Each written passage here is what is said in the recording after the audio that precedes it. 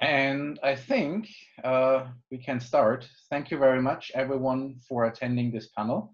I am very happy to have a great list of panelists that join us on this panel of managing the pandemic through contact tracing apps, organized by the Cybersecurity and Privacy Institute in collaboration with the Defense and Security Foresight Group of the University of Waterloo. And you can see our four panelists that are speaking today on this topic. We have Bessma Momani, who is a full professor and interim assistant vice president of international relations at the University of Waterloo. She specializes in international security and affairs, politics of the global economy, and Middle East affairs.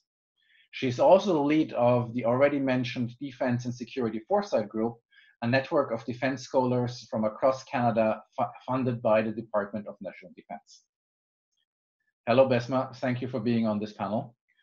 We have Plinio Morita, who is an assistant professor in the School of Public Health and Health Systems and the J.W. Graham Information Technology Emerging Leader Chair in Applied Health Informatics. His research program explores the use of IoT and mobile health for improving public health data collection.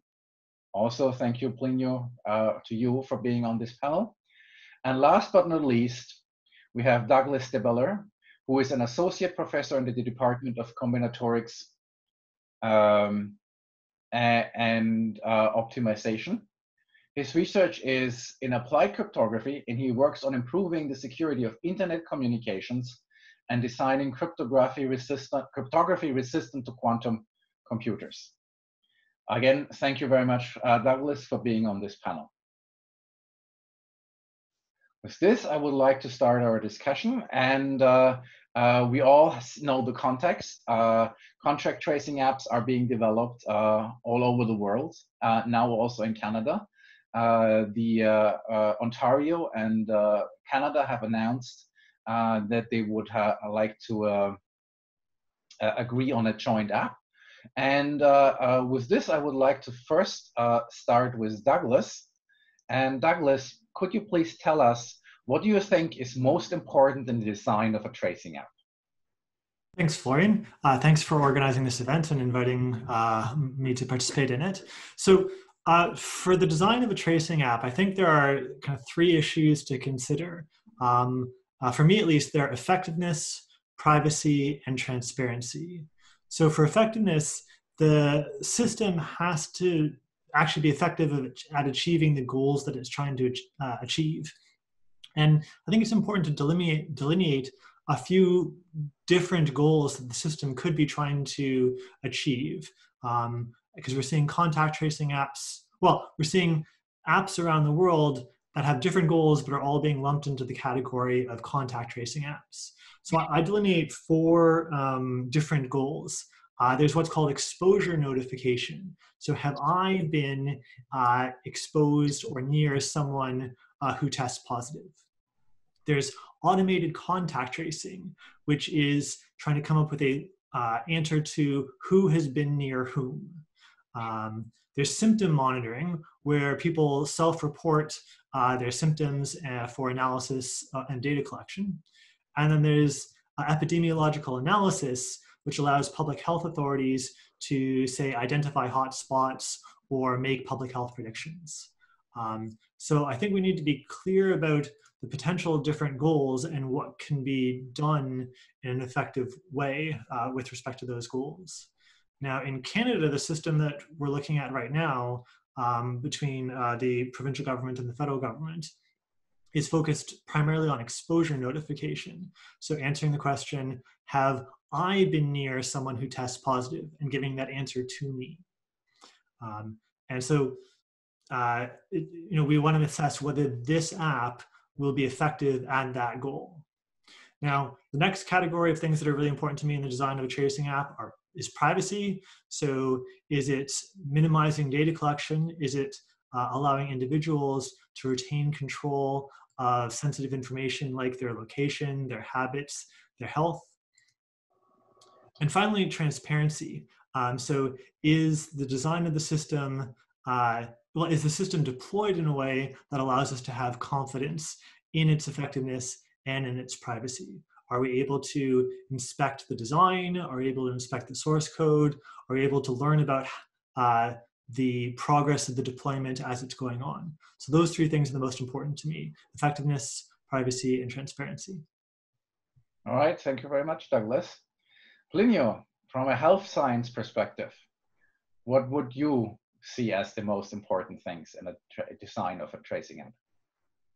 There are a couple different areas that we need to look into, like both from the perspective of the population themselves, but also from the perspective of our public health agencies, right? The exposure notification app, that, as Douglas mentioned, that's the one that we're seeing in Canada, that's definitely very, very effective because it will tell people like if they are at risk. So it puts the burden, it puts the responsibility of acting on the person themselves, right? It would be the same as receiving a call from the public health agency, letting you know that you've been in contact with someone that had COVID-19 through the regular exposure notification that we have today, through the regular contact tracing. However, as we know, humans or individuals are really bad at following those rules, as we can see all over the world, right? Like in the US, that is very, very transparent. Like I'm from Brazil, so same thing happening there. Like people are not following the guidelines, they're not following the regulations, even though they have been when they have been notified of being in contact with someone that had COVID-19. So I think what we're going to see on the apps around the world is this shift from an initial contact notification app, a standalone contact notification app, into systems that are a little bit more complex. But with that will come the lessons learned from the deployment of these simpler apps. Right? So what I see in the next year or so are a transition from like basically apps starting as simple contact notification, as Douglas mentioned, and then new features being added as they become more and more successful. We need to, of course, be careful with privacy because many of the other solutions that Douglas mentioned have added privacy concerns, bring added privacy concerns to the users as more and more data start being collected by individuals. But from an individual perspective, like let's think about like someone in the community that is being told by their province or their government, federal government, that there is a contact tracing app available for them. I think we need to think about a couple of things. First, the user experience or the user interface behind the app. It needs to be extremely simple, right? Like we're not talking about an app here to help people manage chronic diseases. It's literally an app that will tell you if you've been in contact with someone that was at risk or that had COVID-19. So the simpler the app, the better. That will lead to better, let's say, market insertion or pervasiveness, right? Because these apps, in order for them to be successful, we need like high adoption rates. What we've seen across the globe right now are some of the apps that are currently being used, they're only reaching 20 to 30% of the population, even in countries that have high levels of trust from their population. So if we want these systems to be successful, we will need a very strong integration. It's not just about deploying the app and having something that looks good. It will be about our government incentivizing people to use it, and as we go along, showcasing the benefits of that application.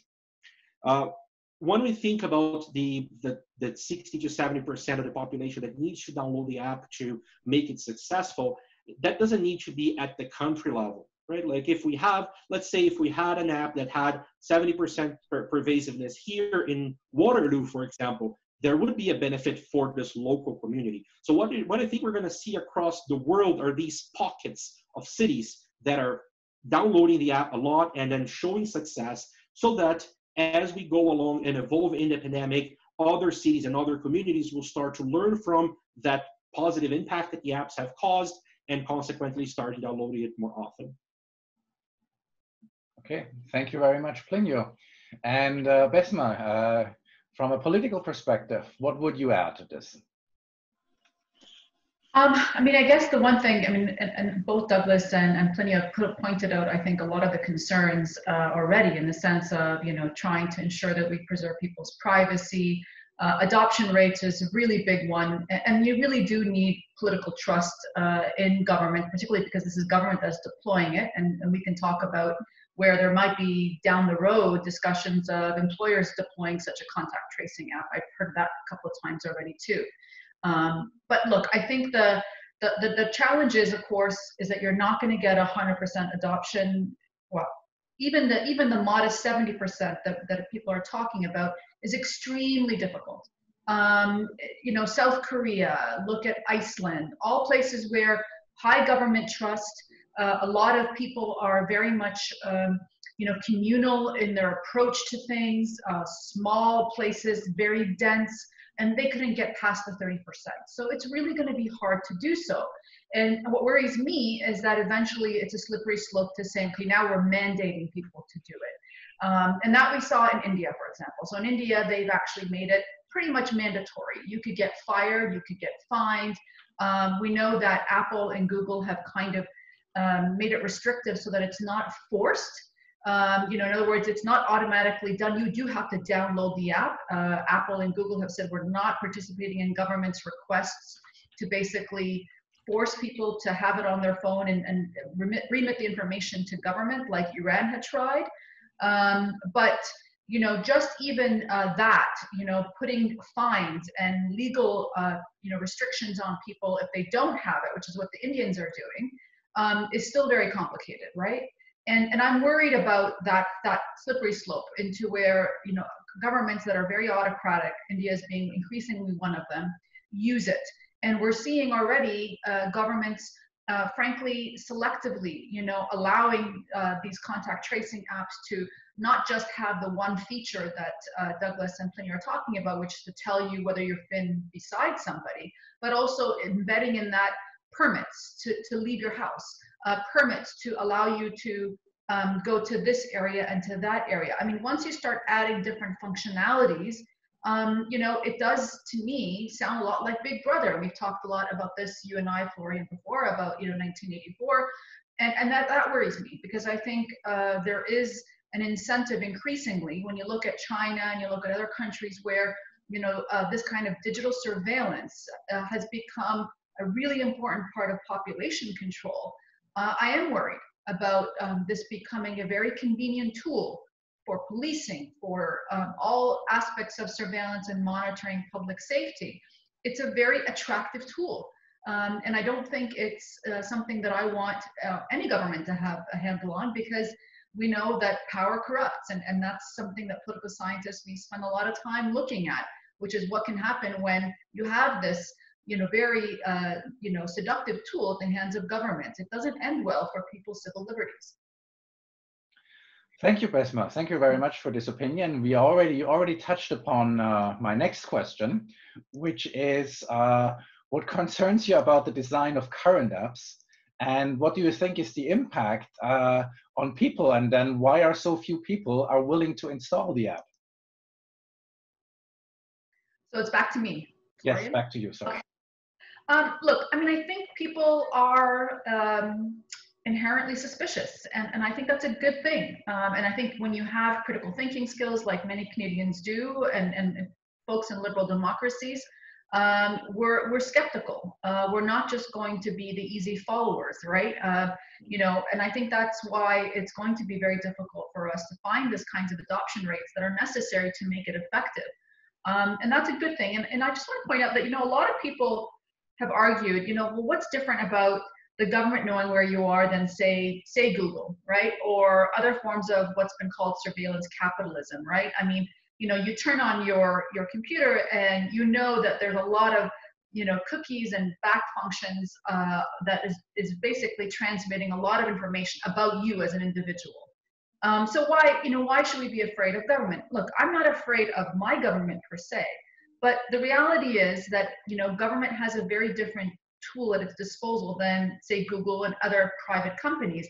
It has very important forces like an army. It has very important forces like being able to, in a municipal sense, to deploy police forces. We know that, you know, in this time and era of, you know, talking about systemic racism, that isn't necessarily deployed evenly across different social groups. You know, there's so many aspects of this that worry me. And I just don't want us to see us as a liberal democracy fall into that kind of red zone. Now, I know it sounds very fictional and perhaps, you know, again, you know, reading 1984, one, you know, can't help but feel like, oh, that's not going to happen here. But, you know, there are all these things happening across the world. And I'm sure that many places like China, where you see the Uyghurs are being monitored 24/7, where they have social credit systems in place, all these other high-tech surveillance aspects of their lives. And I think to myself, like, they didn't think they would be where they were 10 to 20 years ago. And so that's the fear for me, is really that slippery slope. And also, last but not least, I just want to make this pitch that, frankly, the non-digital way of contact tracing, which is good old analog telephone systems, work, right? I mean, you know, look at Germany, Florian, you know, your home country, they're doing a great job. And all they do is employ smart people to sit behind a phone and do the contact tracing apps or contact tracing method in an analog sense of talking to people. And it's great, it works.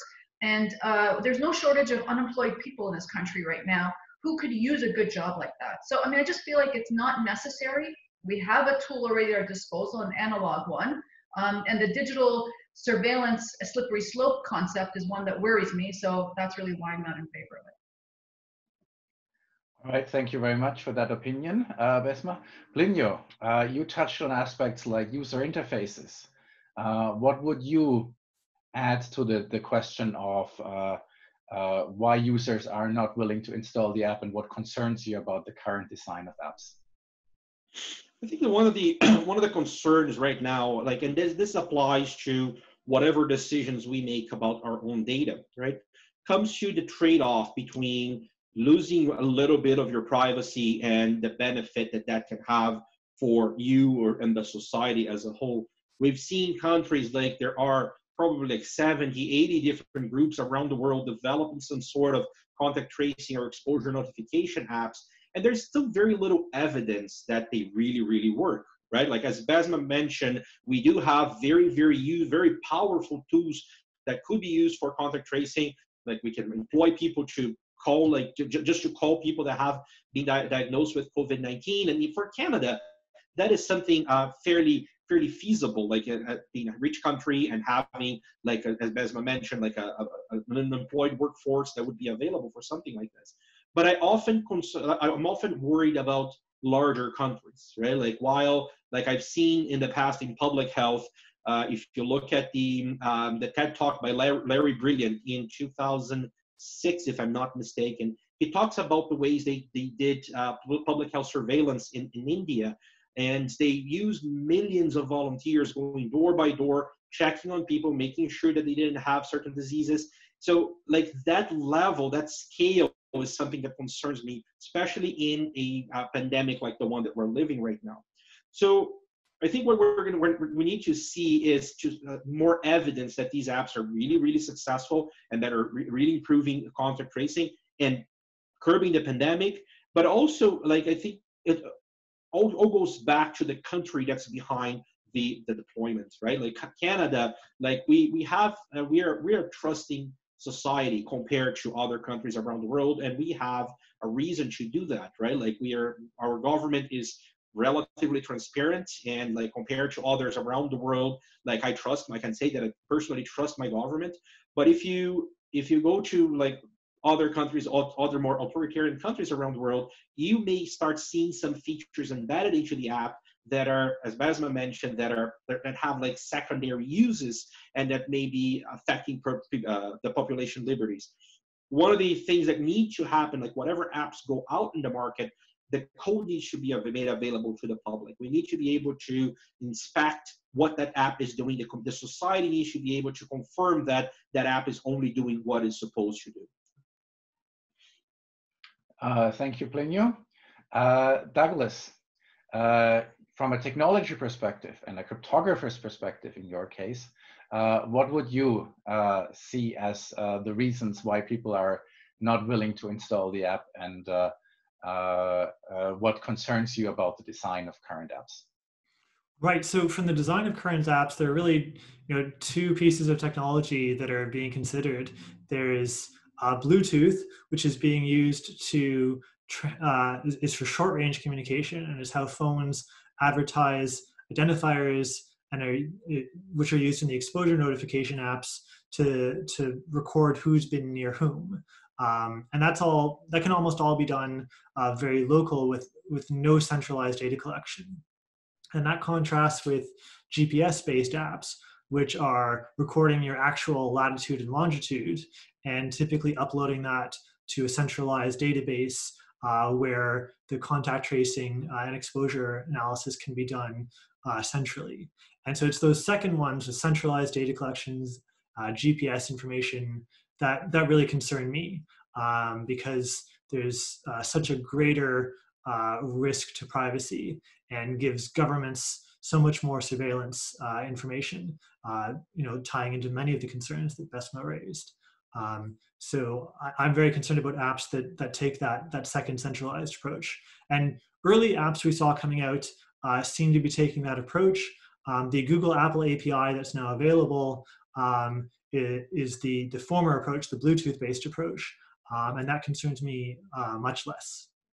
I'm also worried about, sorry, go ahead, Florian.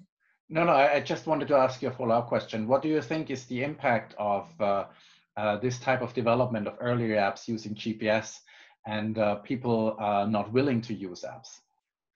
Right, so I think it's burned a lot of goodwill. So if people don't want to be surveilled, that's I think a fairly universal statement. And so if the system that they were first exposed to was very invasive, drained their battery life, they hear bad stories about it getting hacked all in the news, that's going to turn them off even well-designed privacy-preserving apps. So I think that's a significant concern. And it also clouds the message. So Plinio mentioned there are 80 plus apps under development worldwide. And so if you hear that one has been hacked, even if it's not the one that you're using or your design, it still gives you a negative view of these systems. And many of these early apps, and even current apps, are moving very quickly, and it's very easy to screw up security when you move this quickly. So there are examples of poorly implemented apps that are sending more data than they should. Like some of these apps used software development kits from Foursquare and Google, I think. So they're like uploading advertising information to Google. And we definitely don't want that. And I don't think that's intentional, but it's just, you move quick and you break things. And then, these centralized systems are also very lucrative hacking targets. So I'd be cautious of that. All right, thank you. Thank you for that opinion, Douglas. We've heard the term transparency actually from every one of you, I think, already. I wanted to get your opinion on what measures of transparency should be taken during the deployment of an app. Plinio, why don't you start? One of the concerns that I have with contact notification apps and any app that hits the market is the type of users that we're targeting, right? Like when we're designing apps for patients with chronic diseases, or we're designing apps to help with telehealth delivery, right? Like allowing patients to connect with their care providers, we're often looking at a narrower subset of the population, and then we design the apps accordingly, right? So designing for that specific type of user. So we're talking about like sometimes designing apps for seniors that require larger fonts and easier interaction with it. Other apps are designed for teenagers, and you need to incorporate some sort of rewarding mechanism for them to actually interact and use it. But now we're talking about a contact tracing app that we want 34 million people across the country to download it, or a percentage of that, assuming that there will be the ends of the spectrum, like the very young and the very old ones would not be downloading it. But the reality is that we need to be very careful with how we design this app. And transparency comes back to always keeping the public educated about what's happening with it. If we want this app to be successful, we need our prime minister, we need our premier to constantly update the public about what's happening with the deployment. We can't just have like the app being announced and made available to the public, and then our politicians going silent about it. We need to have this constant conversation with the public so that they are educated about what's happening in that realm. Thank you, Plinio. Bessma, you're deeply embedded in the political processes in Canada as an academic. What is your opinion on this? Yeah, and I know that the CPI has been really advocating quite heavily, and I think rightly so, to basically do like a peer review of these apps across the country, and I think that's a really smart opportunity for academics to have a say in this process. At the end of the day, being able to provide that peer review, that critique from an outside group of professionals and experts is wonderful, and I think that's a really important point. Douglas mentioned earlier, being very open about the source code. I mean, I think the Alberta one, from my understanding, wasn't very clear at the beginning. Before, we didn't know exactly how they were doing it. Even there was just basically a very kind of standard PR advertisement for it on their website. So, as much transparency as possible is really helpful. And again, the protection for Canadian civil liberties is very key. I mean, I think there's also an opportunity and a need for public debate about this, especially, not just from, with all due respect, the technical experts are fantastic, but some of the legal aspects of this. What are the ethical concerns, right? I mean, I want to just point out in South Korea, for example, they found out that there was one individual who attended 5 different gay bars in a row, and then basically everybody that got a notification, he had asymptomatic carrier of COVID, and then became symptomatic a few days later, and they wanted to tell everybody. Well, it became very clear that all those who were being notified had effectively been outed, and that's the kind of concern that one has. I mean, there's so many interesting case studies. I mean, South Korea's got quite a few.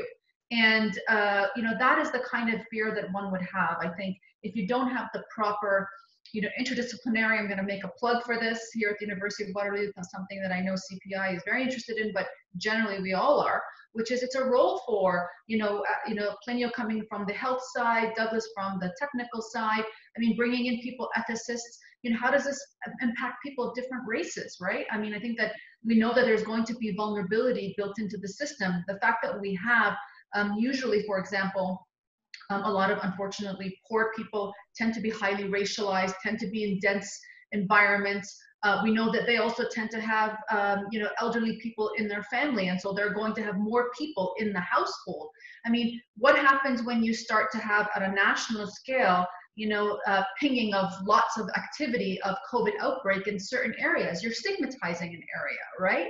And that may not be necessarily true. There's nothing indicative about, community X for a reason why there's an outbreak. It's just that it's denser, it's poorer. And so you're adding that layer of stigmatization. So, I mean, I think that there's an opportunity for a public debate, for bringing in a number of, many different disciplines into a conversation about, what are the potential risks. And again, I also don't see a lot of upside, because I really feel like the analog system is working. And there's no, I mean, it sounds, we don't have to digitize everything. Sometimes the good old fashioned analog way works. We don't need a digital solution to this. And to me, I just don't see in the cost benefit system here, or a calculation, the real benefit in the long run, when we have a very workable analog system that, can be deployed. And again, back to the point of the labor market, right? Like unemployment is going to be a serious problem in this country moving forward. And it's not very sophisticated to teach people how to make a phone call and find out through, probing the right questions, who's come into contact with who. And also, I mean, you can't guarantee that people won't not take their phone when they go places. I mean, that's something else that opens up to it. I mean, how many of us who are real paranoid people, and there's lots of us, don't get me wrong, might just switch to an analog phone, right? I mean, good old flip phone. I mean, there's so many complications to this that I think that, again, sometimes the old-fashioned method is just one that I would find to be more resourceful. Okay, thank you, Bessma. Douglas, maybe even some technical measures. What do you think is important for transparency? Yeah, so I mean, I want to see as much technical information as I can to be able to assess the system. So at the very least, detailed technical white papers about how the system's designed, how it's processing data, preferably open source implementations. And fortunately, we are seeing that for the system that's currently under consideration by the federal government. So this COVID Shield app was designed by volunteers from Shopify, and their source code is all publicly available on GitHub. And then the Canadian Digital Service, which I only learned about recently, I guess it's the Canadian government's Open Data Initiative. They've taken over development, and all of their development is also open source on GitHub. So I think that's a really good measure. But I think that's in the design and development. But as Plinio pointed out, I think it's also really important to be transparent once the system is deployed. So for the Alberta system that was deployed a couple months ago, I at least haven't been able to find any information about how many users have it installed, how many exposures have been identified with the tool. And I think we should have that information transparently reported as well. Over the course of the pandemic, we've seen governments and public health agencies ramp up their public reporting. There's a daily report with new cases, across a variety of statistics. And I'd like to see the same thing for any of these apps developed. And it'll tell us whether or not these are effective. And I mean, there's the potential for embarrassment here, right? So if the app is deployed and after a month, it's identified 2 exposures, well, that's a little embarrassing to the people who advocated for it, but at least we know, and we can make informed decisions going forward from that. Okay, great. Thank you very much. I will move to my concluding question, which is we've already heard about the new app that is being proposed by the Canadian government and the Ontario government. So let me start with Bessma this time. Will you install the app proposed, and why? And if you would install the app, how would you encourage other people to also install the app? I would not install the app. And yet, I know I've asked you and others who are the real experts on the technical side. And that did comfort me because you both said yes at the time. But you know what? I'm just too suspicious. I'm just too worried about where things are going to go. And yeah, I mean, I'm going to err on the side of caution, and I'm going to say no. I wouldn't install it. Okay, that is a statement. Plinio. I would definitely install it. Not only I've seen the code, like it's really well designed, very simple. It's focusing solely on content notification, which doesn't prevent like the app in the future to evolving into more darker modes of data collection, right? But as the app is right now, and I have an understanding of the technological side that tells me that as it is, it's okay, and I'm always monitoring what's evolving in this space. So if in a few months or years, like the app starts to shift, I'll be the first one to delete it from my app store. We're also working with I've been working with a group called COVID Watch, a group of global volunteers that have been designing a similar solution, and we had recent conversations with COVID Alert, which is the new Canadian solution that's going to be deployed. And I'm very, very happy to see with the approach they're taking. So yes, I would download it. And I think if we want, I already mentioned this, but if we want people to download it, the government needs to be more transparent about it.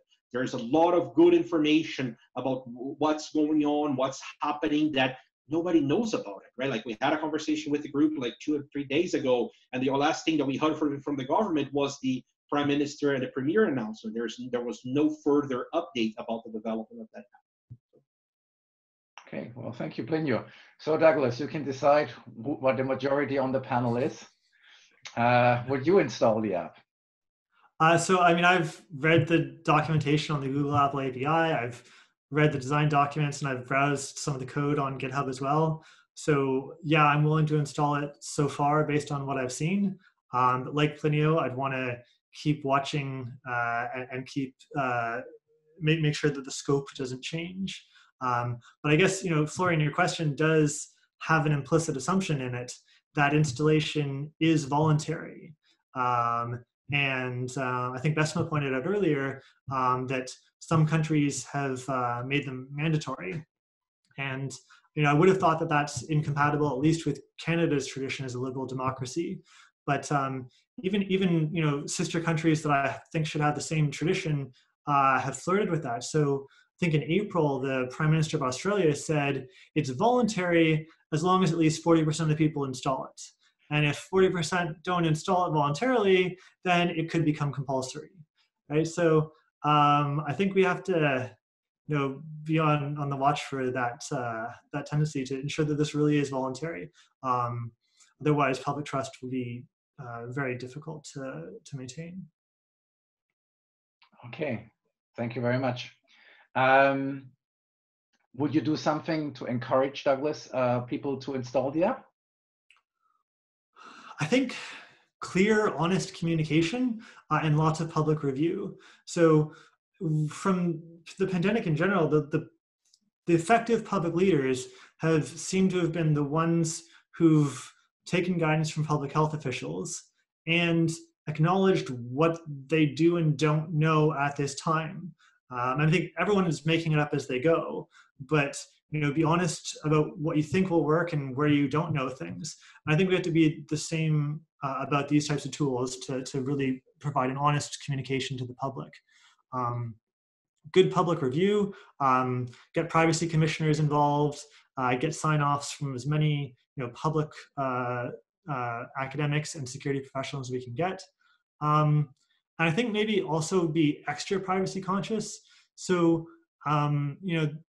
these things are going to have privacy policies, and I'm sure all 32 million Canadians are going to read several pages of legalese privacy policies, and that they'll be perfectly effective. But if that's not the case, well, it's not going to be the case, then I think we need to design these from a privacy first perspective, where we're not just relying on whatever the privacy policy says, that we're actually designing these with the best interests in mind, from a kind of a data fiduciary responsibility, not just a legalistic privacy policy perspective. Well, thank you very much. Thank you very much, Douglas. Thank you to all of the panelists so far.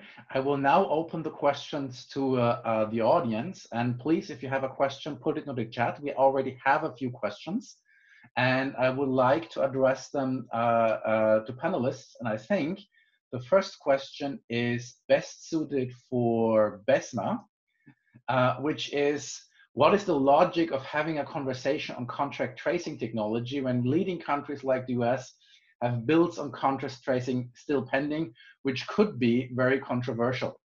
Does this not place Canada as being just a follower, copycat of other countries that really lead the global issues? Well, having a conversation is really important to be had in different communities. And we have, even across this country, we have different political cultures, right?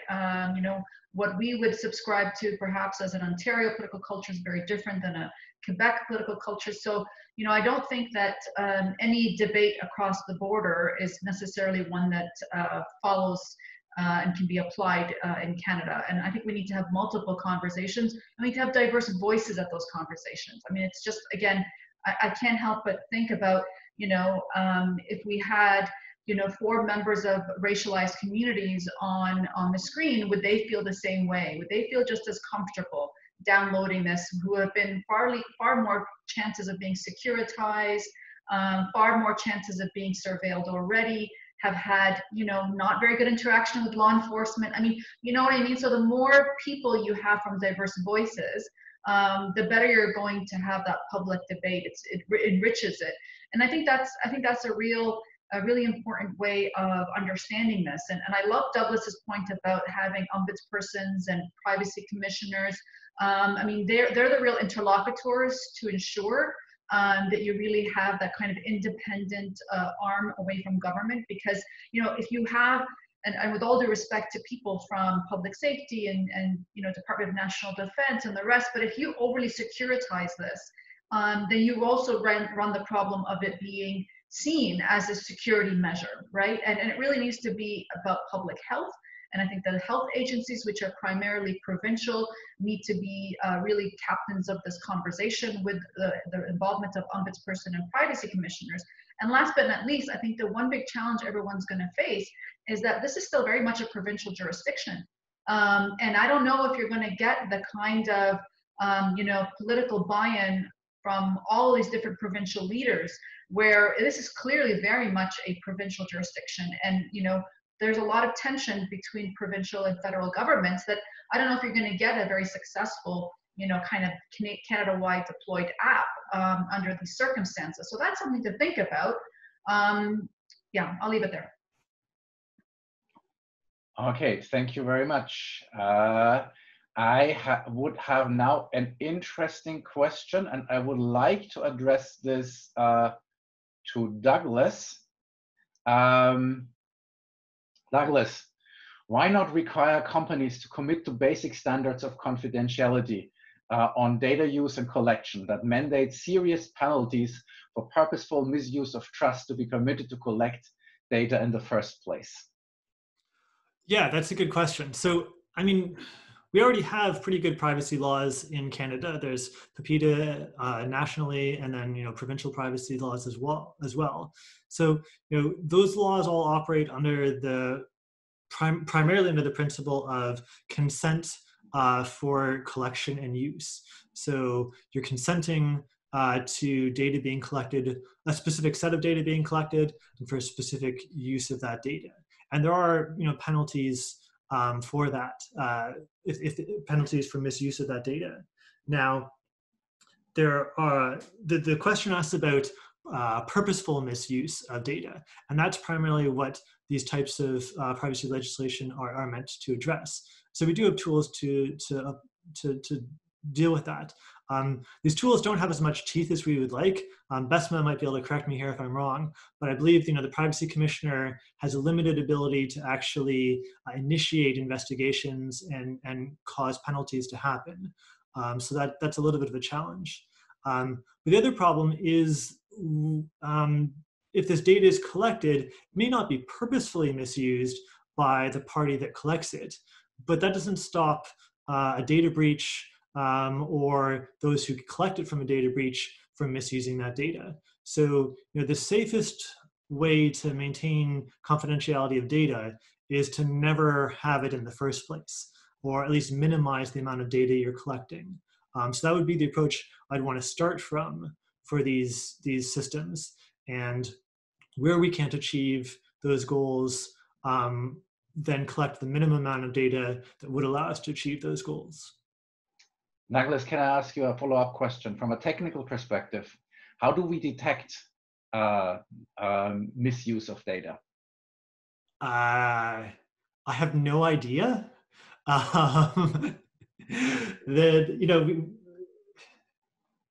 Yeah, I mean, once something's on the internet, I mean, there's the old law. Once something's on the internet, it's out of your control. It's gone for good, and that the same mostly holds here. I mean, there are a few techniques where you can put in some honeypot email addresses, and if that email address ever gets a spam, then you know that there's a data breach. Beyond that, it's really hard. Maybe Florian, you have some ideas from your experience with data security. So I was asking the question because I think the only way we have it is to take this by whistleblowers, and therefore to have technical measures in place that, as you said, prevent data from being collected in the first place is one of the few ways we can avoid relying on whistleblowers. Why we cannot solely rely on legal measures, in my opinion. And sorry, it's now my personal opinion, which I did not want to bring in, but that is just my perspective. Now, Plinio, I have a question for you. There is another purpose that apps could have. What about real-time pandemic information collection for better response planning? Yeah, that is a major issue in public health, right? Like the delay that often happens between data collection and action, right? As a public health person, like I would say that yes, like real-time data would be really useful in order to reduce the spread of the pandemic by containing, controlling, like making sure that you're implementing the right societal changes to reduce the progression of the pandemic. However, I don't know if you read this book called Weapons of Mass Destruction. They talk extensively about how many of these algorithms can be misused, and that's something that concerns me. Right back to what Bessma mentioned. What if we start seeing like subsets of our population or like communities that are being negatively impacted by our actions just because they live in close quarters, and consequently we're going to see more and more cases in that region, right? I think we need a very, very careful planning of how this data is going to be used. This applies to everything that we're talking about around contact tracing, content notification. The fact that we had 3 months, 4 months to design something, get it available to the public, and start using the data is something that scares me a lot. Like, I come from a background in the design of mobile health apps for chronic diseases, and I can tell you, like, if we're designing an app for patients with diabetes, it often takes us 6 months to a year to design and develop it, because we take good measure in understanding what the needs are, making sure that the app is delivering what it's supposed to do, that we're using best practices to design the app. And in this rush, many of these best practices are being left behind. Thank you, Plinio. Bessma, before I come to you with a question after that, I would like to go back with the next question to Douglas. I apologize, but we have a comment about apps posing as legitimate ones, bogus apps posing as legitimate ones, so a cybersecurity issue. And National reported on this a couple of days ago. The poster is concerned that there is not enough information from the government about this. How do you feel, Douglas, about this issue? Yeah, I saw that National Post article as well about kind of a fake app that was being advertised as being from Health Canada. So that's a major concern. And I just, as I saw that question come up, I did a quick search in the Apple App Store for the word COVID, and there are pages and pages of results of COVID apps. So how is someone to know what is the right one? So, I mean, a small saving grace is that Apple and Google have both said that in their app stores, they will only make the exposure notification API available to ones from to apps from public health authorities. So, you know, the Bluetooth thing at least won't be available without Apple and Google's approval.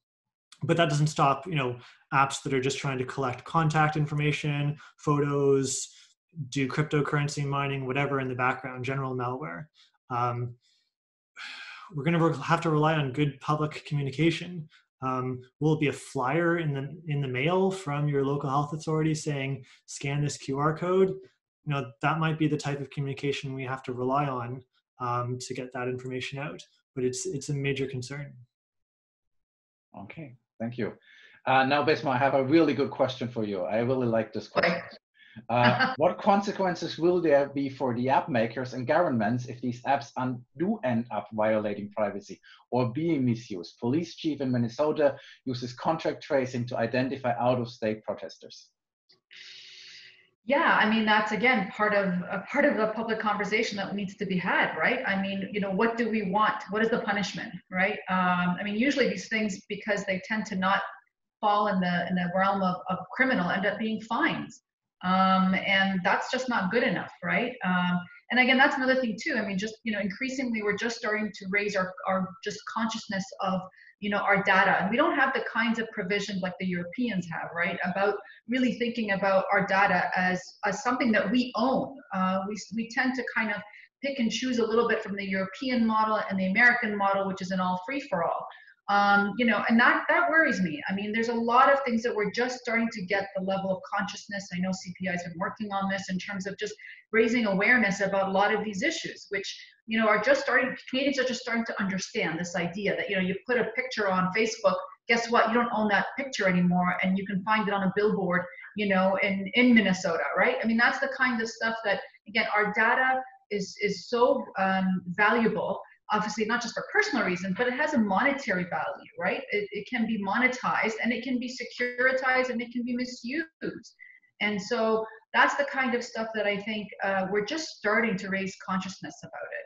And so I don't think we're even, frankly, Canadians are really prepared to really grasp what it means when someone else or some entity has your data. What's the fine of, you know, a government taking that data and then also the metadata, you know, the compilation of it all and selling it to an insurance firm, selling it to all these other entities. I mean, that's the kind of stuff that also, again, we're just starting to have consciousness about, and I think we need more of these kinds of public conversations, and that's why we need CPI to do more of these kinds of webinars. You should make this a weekly event, right?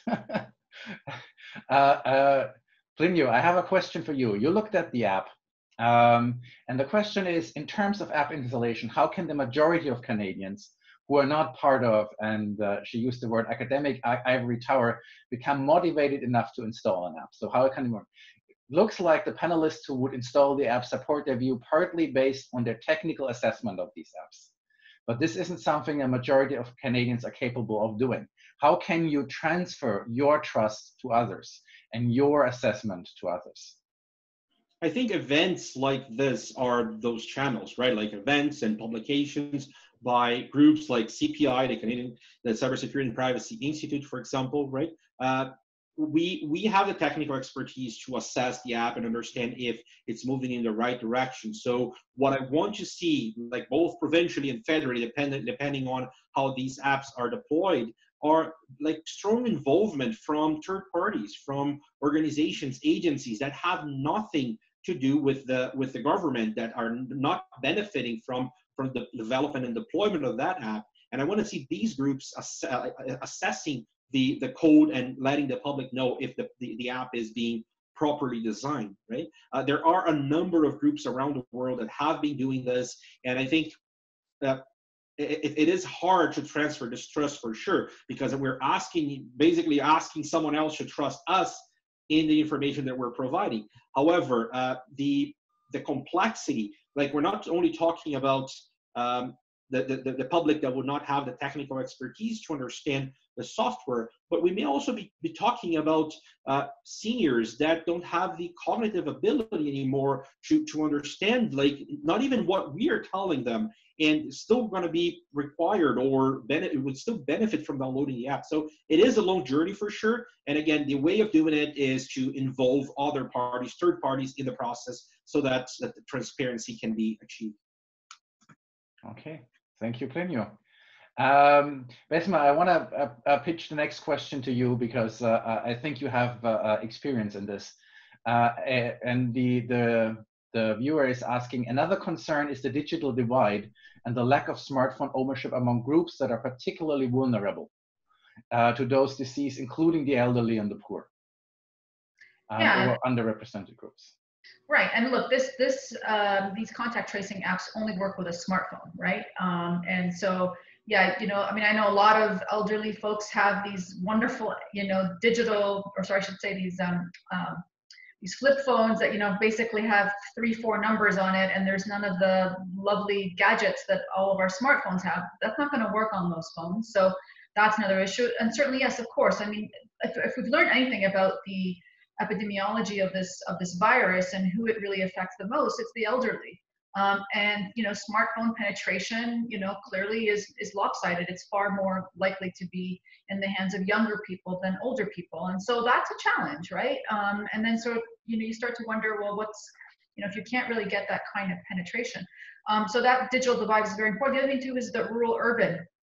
You know, again, not to say that a lot of folks in the rural area do have smartphones, but there's definitely less connectivity there in some places. They certainly don't have all of the same you know, access, and so these are all, I think, issues of concern for sure. The digital divide is an important part of this.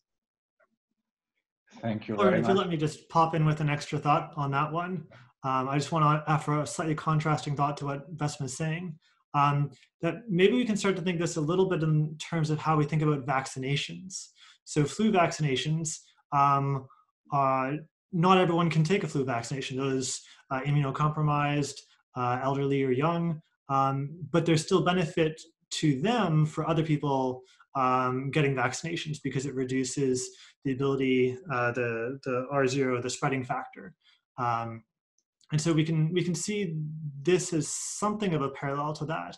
So if an app like this ultimately helps reduce the spread, then it is a benefit to those who don't have it installed still. And perhaps even answering that approach also can help with the question just asked of Plinio about how to convince Canadians to adopt it. If we can kind of send the same type of story that we use for getting the annual flu shot, then that might also help with understanding the role that this plays.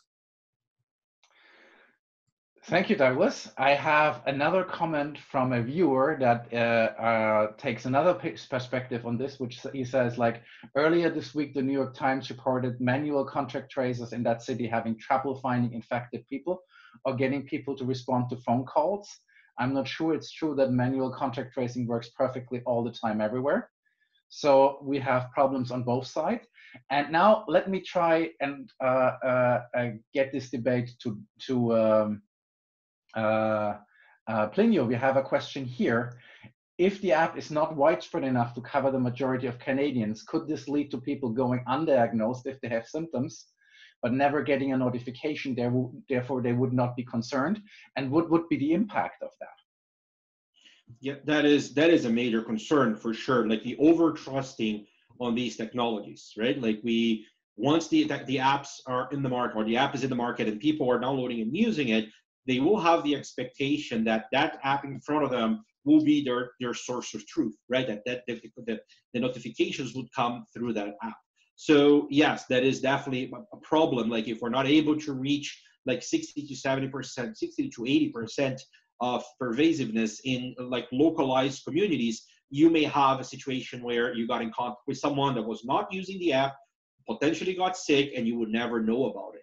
So what we're going to see in the next few months, you can be sure that the Public Health Agency of Canada will not give up the traditional contact tracing. They will continue with their phone calls while the app is ramping up. And if the app is able to reach the necessary number of downloads, at that point, we may start seeing a trade-off there, right? Like where we're reducing the number of phone calls and relying a little bit more on the app. But I think it all goes back to what Douglas was saying, that we need, like, it's not only about deploying the app. We need constant reports about how many people are downloading it, how many people are using the app, how many notifications have been sent by the app, because that will inform us and tell us how much we can trust that information. But again, there's a difference between showing numbers and showing something that the public can understand. So it's very, very important to design this communication very carefully. We don't want a dashboard full of numbers, right? We need to specifically tell what they mean and what the impact for the population is. Thank you very much, Plinio. And with this, I think we are at the end of the panel. I would like to thank my panelists very much again. I would like to also thank the audience for attending this panel. I apologize to every question we could not take in the interest of time. However, I would encourage everyone to participate in the way they want to in this interesting experiment of rolling out the app. As my personal opinion, to make it 3 against 1, I would also install the app, as I have commented in the Globe and Mail. And I would encourage, in my perspective, to do that, everyone. We will definitely have a follow-up on this. So at the very least, in October, we have the Cybersecurity and Privacy Institute annual meeting, and I encourage everyone in this series of events, we will likely have a follow-up event of seeing how this experiment of rolling out a contract tracing app has evolved until that point of time. And I hope to see everyone there again. And thank you again for attending this panel, and thank you again to all of my 3 panelists. Thank you. Thank you. Thank you, Florian. Thanks, everybody. Thanks, everyone.